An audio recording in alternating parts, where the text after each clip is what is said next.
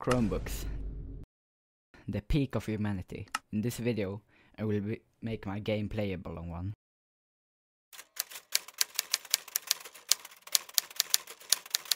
It all began when I exported my game to itch.io, and I showed it to my friends at school on my Chromebook, and I noticed that I was getting like 40-ish FPS at potato settings, so I wanted to optimize it to at least get 60 FPS on medium settings.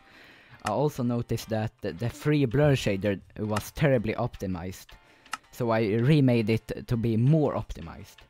I also noticed that when I looked at the spikes, the FPS dropped from 50 to 4. It was because it was making a draw call for each individual spike. I will cover how I fixed that later.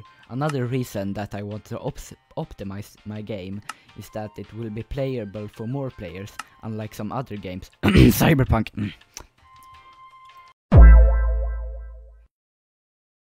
Now started to search for more ways to optimize my game, like hiding moving platforms when I'm not looking.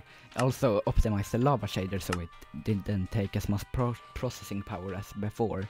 By the way, my Chromebook has a MediaTek 500, whatever that is, and 4 GB of RAM. I also think that this has like 16 GB of storage and of course no GPU. My school isn't that rich. Also solved another problem, stutters. They were occurring because of something called shader caching.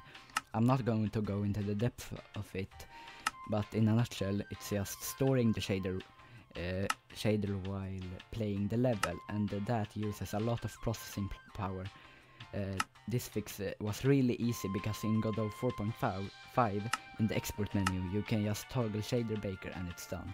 There is also this other thing called.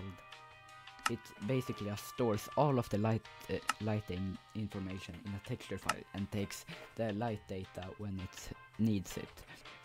This drastically improves FPS. All of the calculations for the light happens on my machine, so it took like an hour to bake the whole level.